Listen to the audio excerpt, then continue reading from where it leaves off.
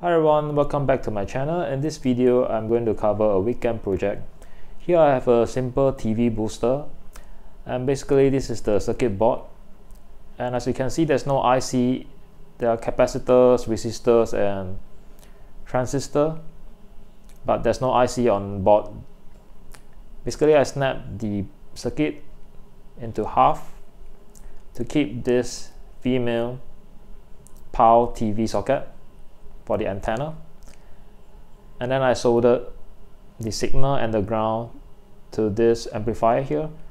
This is the same amplifier that I tried to use on the DJI goggles to amplify the signal for 5.8 GHz FPV first person view flying.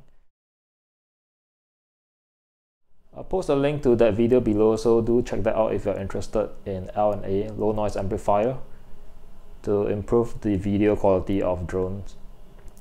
Anyway, I used the same L&A here in this TV booster.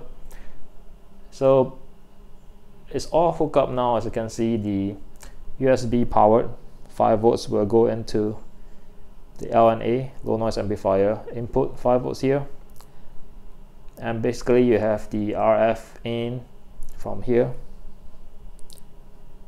and RF out from here. The antenna will be plugged in there, and then the amplified signal will go into the FM radio through here. So it's just a very simple project. Now let me put back the capsule case on top and then go to my dad's FM radio and see if it could improve the signal strength of the radio. Okay, that's the FM antenna and the coaxial going down to my amplifier. And this coaxial goes to this vintage Harman Kardon FM tuner. And as you can see here, there's no pickup of any signal. Now let's turn on the amplifier.